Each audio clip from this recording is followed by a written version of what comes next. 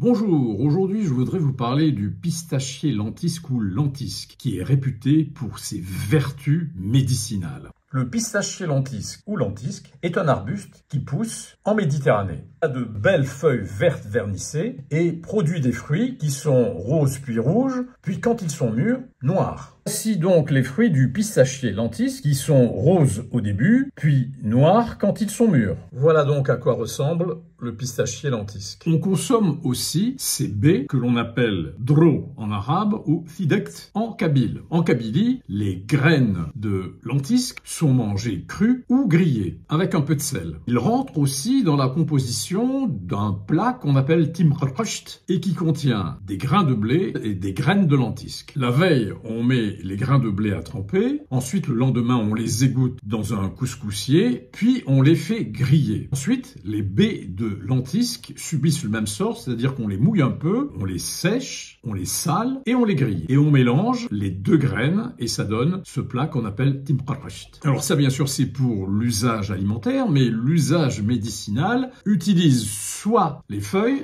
les jeunes pousses de lentisque que l'on écrase, dont on extrait le jus, et avec ce jus, on confectionne une solution antidiarrhéique à laquelle on ajoute une pincée d'alun. Les feuilles broyées peuvent servir aussi de cataplasme en cas de conjonctivite. Ce cataplasme est appliqué sur les paupières fermées et un linge permet de garder sur les paupières ce cataplasme. À partir des baies de lentisque, on peut faire aussi une huile qui est très prisée parce qu'elle a des vertus anti-inflammatoires, des vertus antiseptiques et décongestionnantes. C'est ainsi que l'huile de lentisque est utilisée pour soulager les hémorroïdes, pour soulager les ulcères de jambes, pour soulager les varices. Voilà donc brièvement ce que j'avais à vous dire sur le lentisque, qui était très prisé chez nos ancêtres. Merci de votre attention et à bientôt. Au revoir.